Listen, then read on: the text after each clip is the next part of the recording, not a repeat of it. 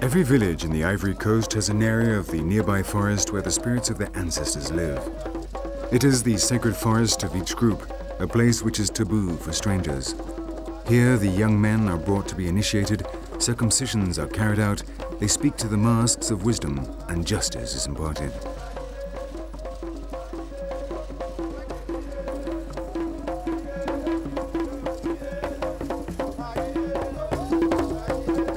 In the sacred forest of the Dan villages, the great Glewa mask dances to the frenetic rhythm of this primitive percussion orchestra.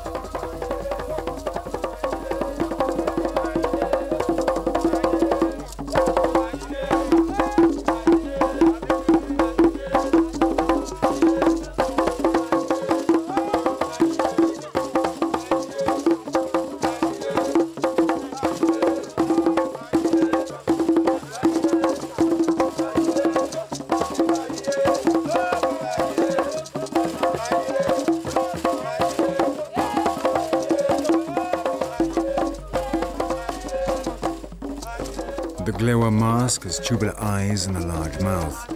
It is invoked to resolve problems of justice or important matters that affect the entire community.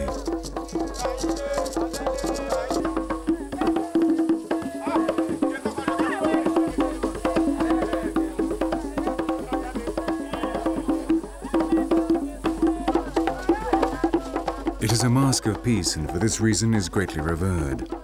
The women dance to worship it and to ask for its blessing. Its decisions are final.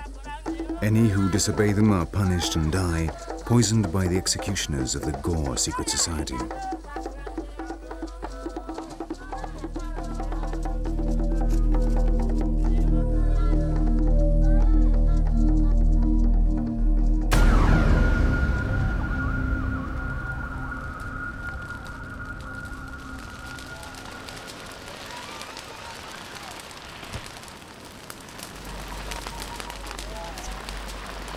Virtually all the forest on the Ivory Coast is burnt down once a year.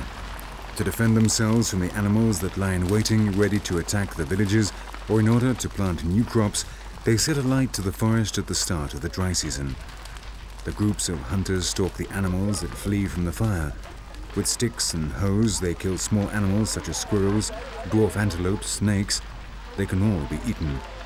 It is an ancestral practice which has many negative aspects, though it does enrich the soil with phosphates, salts, and nutrients.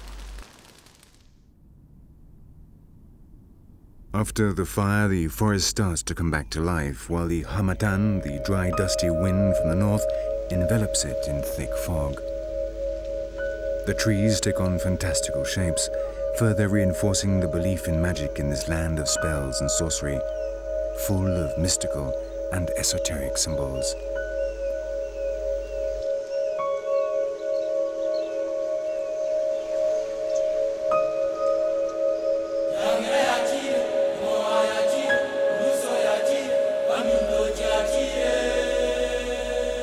From out of this mysterious atmosphere of the jungle rises like a ghost the enormous dome of the Basilica of Yammasoukro.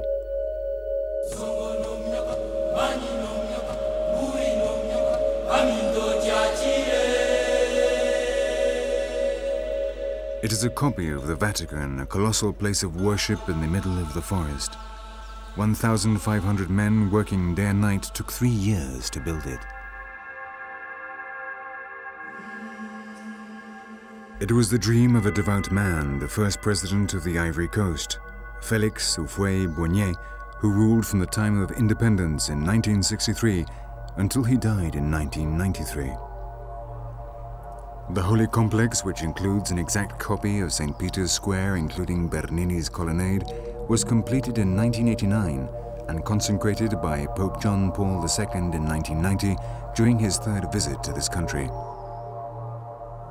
Ufue-Buañi squandered a great part of his fortune on this titanic construction, which he then donated to the Vatican, the present owners of this basilica, now maintained by the Curia of Rome. 128 Doric columns, 30 meters in height, 7 hectares of marble brought from Italy, France, and Spain, and 7,400 square meters of stained glass windows make up this monumental construction. But it's always empty because the people of this region have other beliefs, other gods to worship. In this drawing, we can appreciate the dimensions of this basilica on the right compared to the Vatican on the left.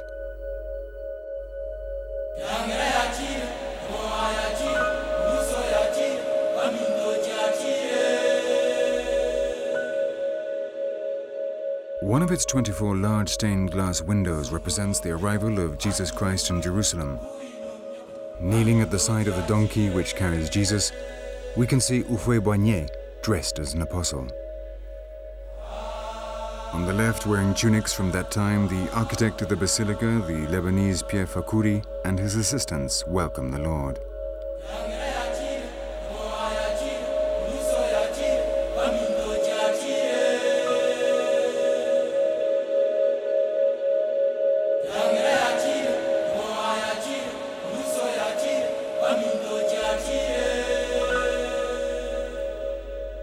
There is sitting room for 7,000 people.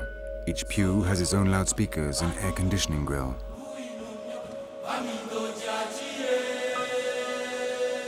Beneath the baldachin, presiding over the gigantic presbyter, a cross of solid gold weighing 50 kilos tries unsuccessfully to convince the Africans that Jesus Christ was just as poor as they are.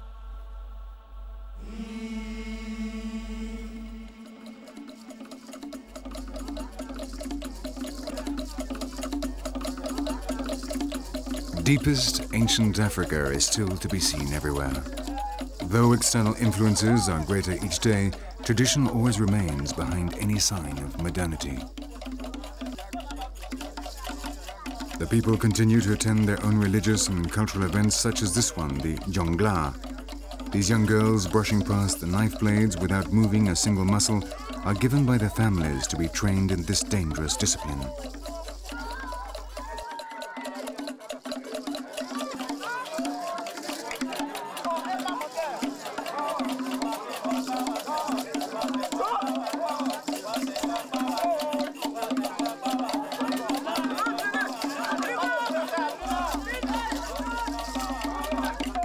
They believe they are possessed by a spirit which protects them and makes them brave enough to perform these displays.